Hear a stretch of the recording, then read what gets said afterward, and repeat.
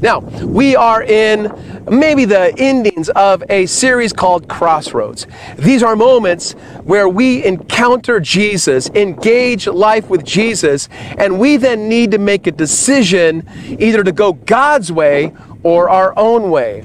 Our guiding scripture was Jeremiah 6:16. This is what it says. This is what the Lord says. Stop at the crossroads. Look around. Ask for the old godly way and walk in it.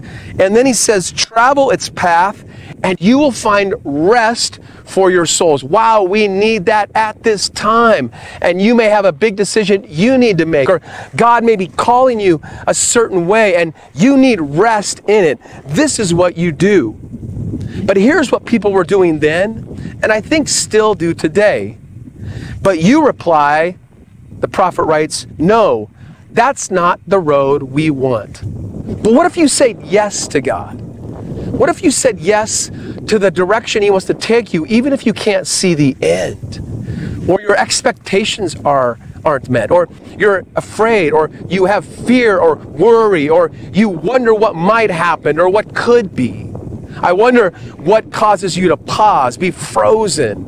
What causes you to sit and not go on the mission He has for you? Well, our story today is found in Acts chapter 1, the first 11 verses. It's Jesus encountering some of His disciples and pushing them towards mission when they just want to sit and wait for Him to come back. Let me read it to you. In my first book, I told you, Theophilus, about everything Jesus began to do and teach until the day He was taken up to heaven after giving His chosen apostles further instructions through the Holy Spirit. Luke is writing and saying, hey, I'm writing this to you to let you know all about Jesus, what He's called us to, and the places He wants to take us. He writes then, says, during the 40 days after He suffered and then died, He appeared, because He rose from the grave, to the apostles from time to time. And He proved to them in many ways that He was actually alive. And here's what He talked to them a lot about: the kingdom of God.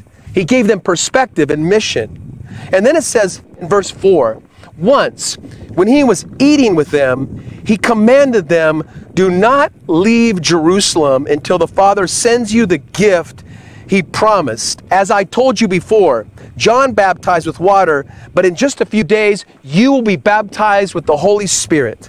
So, when the apostles were with Jesus, they kept asking Him, Lord, has the time come for you to free Israel and restore our kingdom? And Jesus replied back to them, the Father alone has the authority to set those dates and times, and they are not for you to know. But you will receive power when the Holy Spirit comes upon you, and you will be my witnesses, telling people about me everywhere. And then He says, in Jerusalem, throughout Judea and Samaria, and to the ends of the earth. After saying this, it says, Jesus was taken up into a cloud while they were watching, and they could no longer see Him. They look up and they see Him go, and He disappears. And it says in verse 10, as they strained to see Him rising into heaven, two white-robed men suddenly stood among them. And those angels said, men of Galilee, why are you standing here staring into heaven?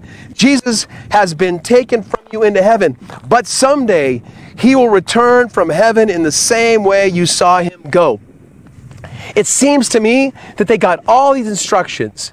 They're empowered to do the great task and mission, but they're more concerned about when He would come back and wanting to know when He would come back than what He wanted them to do and the people He wanted them to reach. I wonder about you today, if you connect or resonate with any of that. Hey, let me tell you a little bit of the Journey Church story.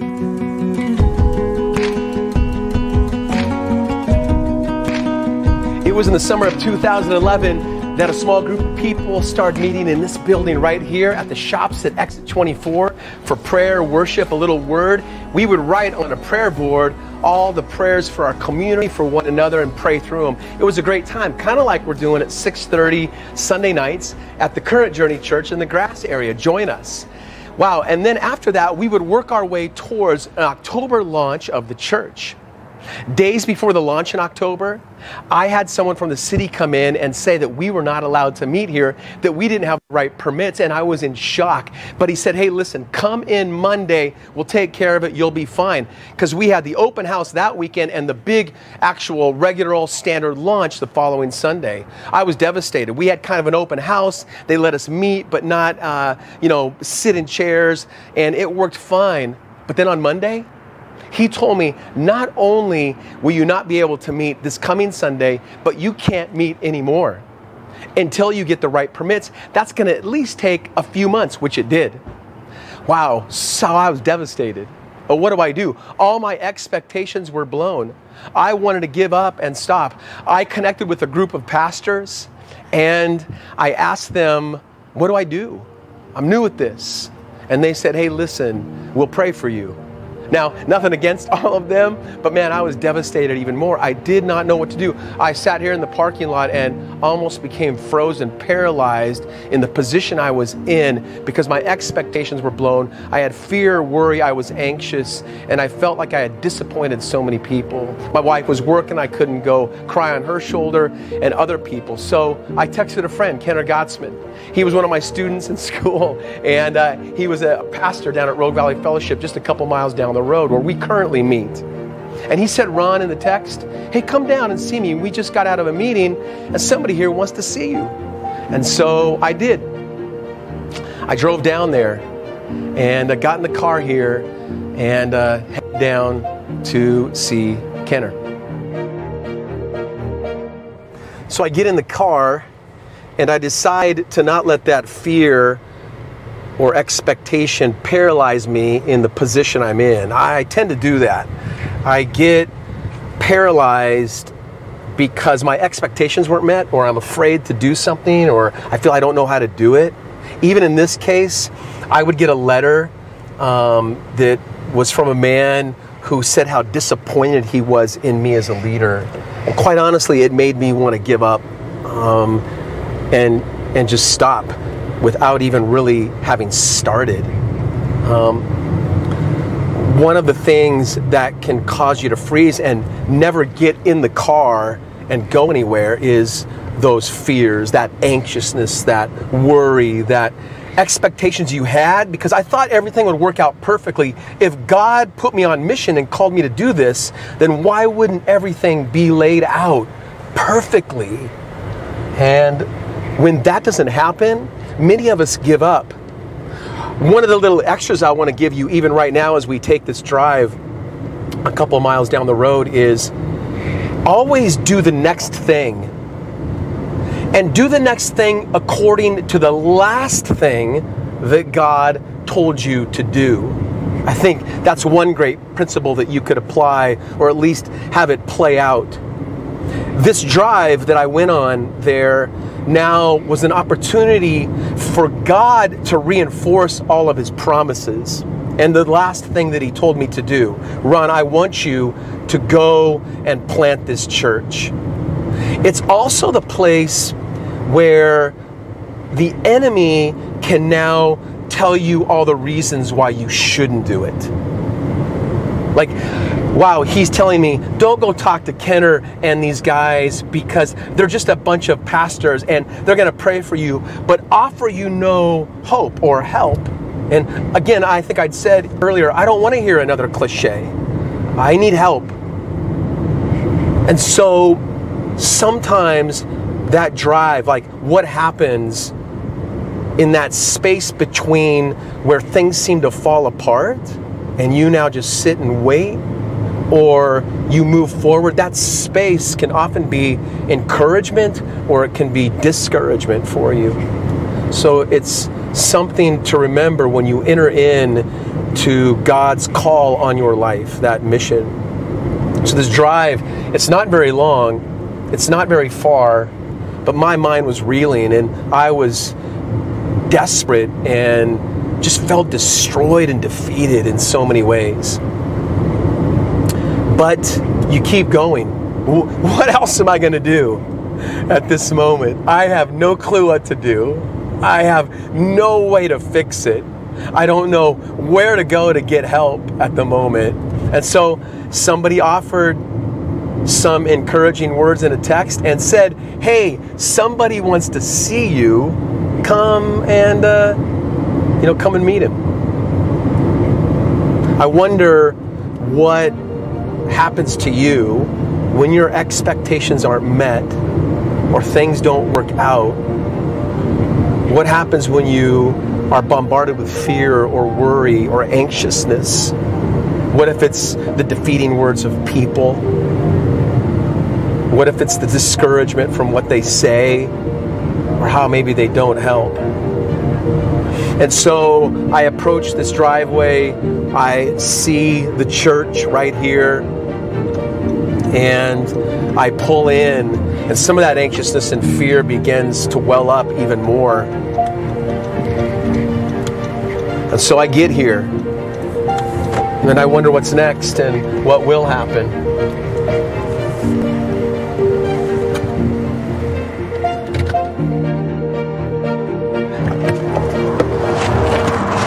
So I get here, and I'm wondering what's going to happen. I get to the door, and before I even go in, I wonder, again, what are they going to tell me? What do I do? But I remember God has called me to a mission. So again, do the next thing according to the last thing that God told you. But I wonder, what's your door? What's the thing that stops you? If you reflect back on the story in Acts, I know they were sitting on a rock. It says they were standing there gazing up into the sky. What's your rock? What's the thing that keeps you paralyzed in the position you're in and not move forward in the things, the mission that God has for you, but causes you to go another way or sit and wait and do nothing? I wonder, what's your rock? What's your door? What's the thing that holds you back?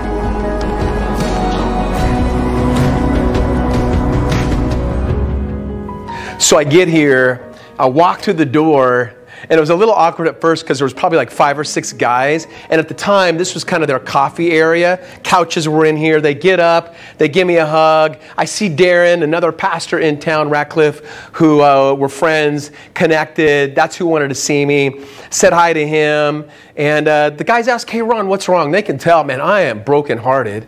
And I tell them, and they knew about the church starting, so I tell them the quick story. And it was a weird moment. That weird pause that I didn't know what to do with.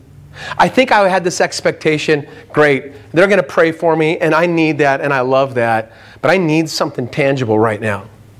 And Dave Boya, the pastor at the time, looked at Kenner, and there was an awkward moment, and he said, it's your call.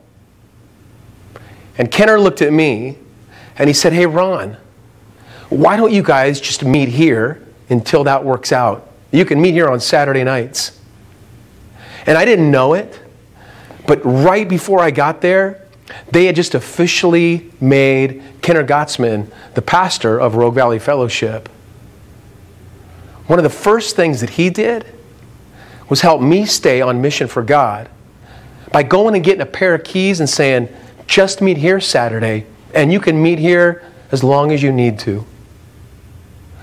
That would have never happened if I would have sat and not continued with the mission that God had called me to. If I had sat on the rock, or I had kept staring and gazing at something else, my expectations, and it would have frozen me right in that place. And I would have missed out on what God had. I wonder what your rock is. What door do you need to walk through, but you're just too scared to open it? Or your expectations were blown? What thing has become that place or thing that makes you comfortable, complacent, familiar, lazy, afraid, overwhelmed, a failure that maybe paralyzes you into a place, waiting for something to happen, yet knowing God called you to go further, to do something greater? Is there somebody that becomes that door, that rock, that place that keeps you frozen in place?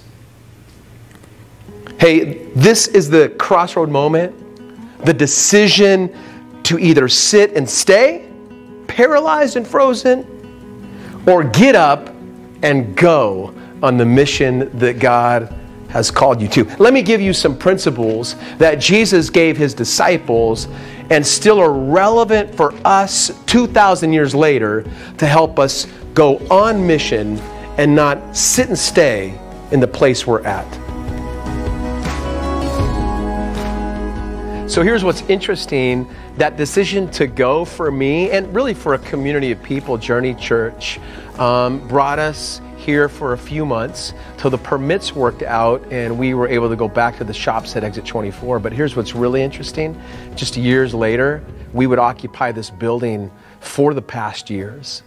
And then holding on to that, seeing what God would do and not sit in fear or expectation or worry or what others said, but moving forward with God, we're entering into that again as we are 30 days into a 90-day, got to vacate the building. God is going to do something even greater, I believe. So I want us all to just continue to move forward, whether it's you as an individual or us as a church or you as a family, whatever that looks like. My desire is that we go and not stay in our position of expectation, fear, worry, whatever it is. I wonder again, what is your door? What is your rock? What is that thing or place or person that keeps you in one spot and then you feel though compelled to go on to what God wants you to do? What is that thing? Evaluate that with me. But Jesus does 4 things in this story that I want to comment on today that helps us move forward. One, Jesus, with his followers, and still does today, he brought clarity to the mission. Jesus spent those 40 days and years before preparing his people, you and I, even today, for the mission over straining to predict the future. So preparation over prediction. Hey, this works today because I think we do the same thing during this pandemic time especially. They said, Lord, has the time come for you to free Israel and restore the kingdom? And he replies, the Father alone has authority to set those dates, and they are not for you to know. But they spent so much time straining, asking, looking for that they got off mission. Jesus is preparing us for something greater. We always seem to want to know the when Jesus wants us to be a witness. And again, the pandemic has done this to us right now as a church, as the church, in a big way concerning this. There's so much out there. Hey, listen, I think Jesus is coming back soon. I think he has been coming back soon for 2,000 years later. Once the guys, the followers watched him go, it was time to get to work.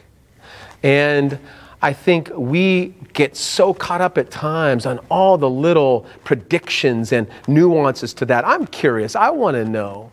But we have a mission to accomplish, something he's called us to. The disciples were maybe looking for a program, times and dates laid out. And Jesus says, don't worry about dates. You worry about destiny, what you've been called to do.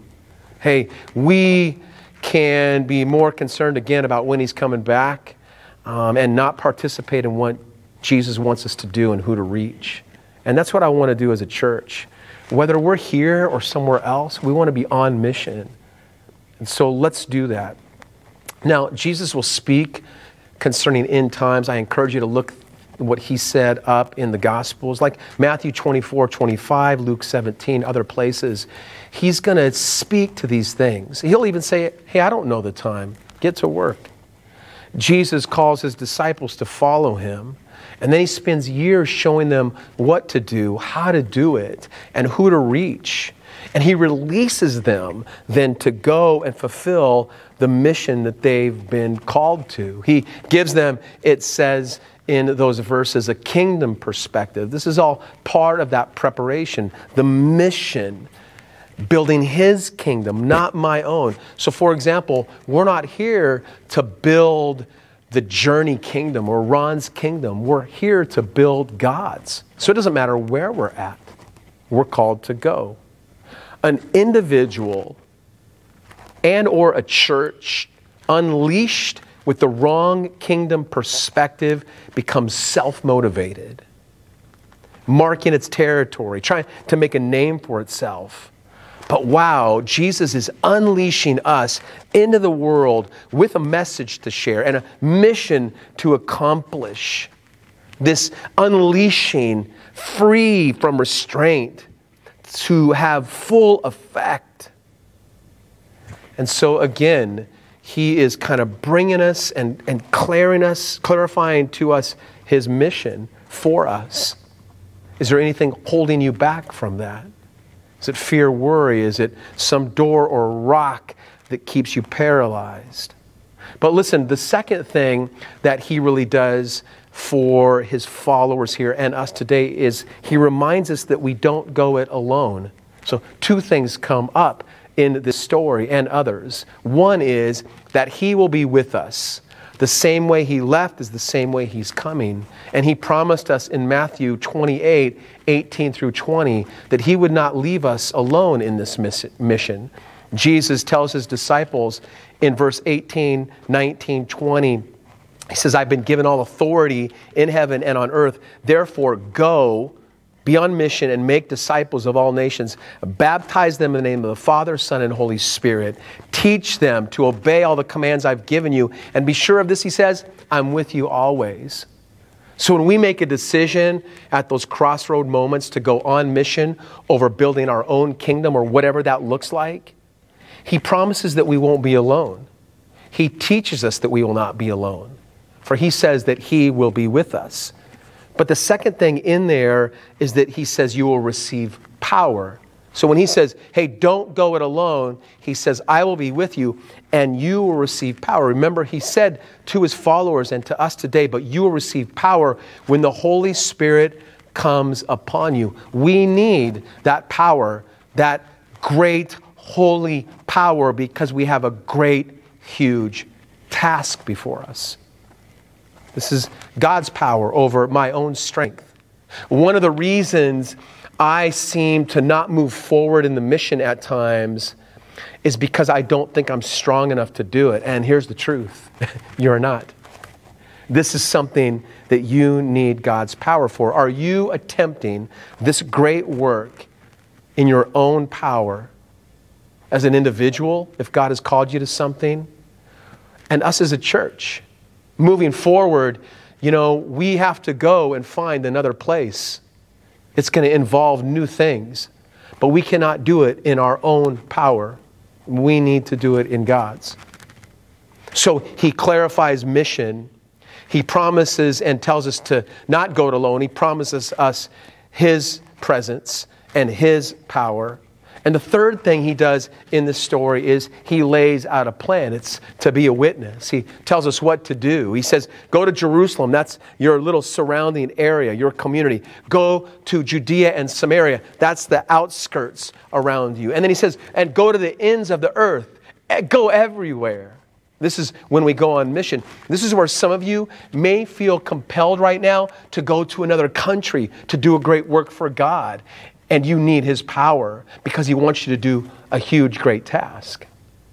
Maybe this is some of you going across the street. That street can be that great, chasm. I wonder if something's stopping you from engaging with your neighbor or neighbors on mission to tell them about a great God. And maybe there's something that keeps you on the other side of the door and not going out across the street. It's so simple and strategic, this plan is. Go everywhere. It's not just a foreign field. Hey, as I just told you, it starts right at home. Maybe it's to your own family or to your own, again, neighbor or at your job. I wonder, maybe something you could think about with me. Are you thinking outside the box? Is there anywhere you said you would never go? Maybe that's the place where God is calling you. And I wonder if you're willing to go that way or if something is stopping you like the disciples. And realize this, it's not always easy. When God called us to start the church, it obviously was not easy. It was hard. In Jerusalem for Jesus, this is where he was killed. In Judea, this is where he was rejected. In Samaria, this is where he was hated. The ends of the earth, there were other people there. It was unknown there. Hey, if it was hard for Jesus and the disciples, it's probably going to be hard for us. That's why we need him. We need his power. But here's the fourth thing I will remind you of. In all of that, Jesus said, get to work. Why are you standing here? The angels had to come and say, staring, gazing, looking into heaven. They basically tell the guys, stop straining, stop standing, stop sitting on the rock, go through the door and get started. What are you waiting for? I think sometimes, if I wanted to add another thing right here, it's sometimes Ron needs a push in this direction. I needed it in the church. That's a whole other part of the story. I needed it in various moments concerning the church. I need it in my own life. Yesterday, my wife and I took one of our dogs to Lost Creek Lake. We rented one of those patio boats and we went out on the water and cruised around for 4 hours. And one of the things we did is we took our dog, put a life vest on her, and then tried to get her into the water. But we realized this after a little bit. She wanted to go in, but she needed a little help, a little push. Now, I didn't shove her in by any means, but she needed a little push that direction. And once she got in, she loved it. I wonder if you could think way back, maybe you're a guy or girl that liked that other guy and girl and you told all your friends and you're standing around and you're afraid to go talk to her. And then all of a sudden one of your buddies shoves you into her and suddenly you're face to face. Sometimes we need a little push. One of the things that often stops me too is the fear of not knowing what I'm doing. I experienced that with the church and I experienced it in my life. I've had various friends and my wife is great at this. She's such an encourager and a pusher. And I remember one time wanting to roof my house. And I have a friend, a contractor, who said, Ron, you can do it. And I wanted him to help me. And he said, well, I'm leaving town. So he measured the roof with me. He helped me order all the materials and a dumpster. And then he had it all delivered at my house. And now something needed to be done. He helped me with windows. We took the old windows out and then he kind of left me. And Heidi and I had to learn how to put the new windows in because you can't really have a house with no windows in it. I mean, I guess you could, but it was just going to be plastic if I didn't do something. Sometimes we need a little push. Are you staring, gazing? Do you need someone? I think it's a job sometimes for us pastors to give a little push with encouragement spiritually or maybe even challenging. Hey, during the pandemic, this may even be something that we need more. My job as a pastor right now, it's interesting. It's not really to get you to come. It's to get you to go. I wonder what that looks like for you. So the decision that these followers made at that point, even though they needed a little push from the angels, because they were willing to just sit and wait for him to come back and predict the future and just sit there. They needed a push to go. You know, next, Pentecost happens. 3,000 are saved. Healings happen through the book of Acts. Thousands more are saved later on. They find favor with leaders, opportunities for ministry. Stephen is stoned and killed by some people, but he does it in joy. Needs are met over and over again. Saul turns into Paul because he's converted into a Christian. The dead rise. People escape from prison. God's word and gospel goes out to the world despite the struggle and persecution. They survive riots and shipwrecks. They're in prison and get out, and God is on the move. Why? Because they got a little push. The mission was clarified. They didn't do it alone, and they got to work. Hey, our mission here at Journey is to help people find Jesus, and then to be formed by Him into the likeness of him. That's what we're calling you to. That's what we're calling us to. And the building doesn't matter. Whether we meet here again or not, we want to be on mission. What does it look like starting Monday for you? It starts personally, you and your Jerusalem. Are you willing to accept the mission and go? Does God still need to prepare you in some way? Is something keeping you frozen? What's your door? Or what's your rock? Where are you staring and gazing when you should get going?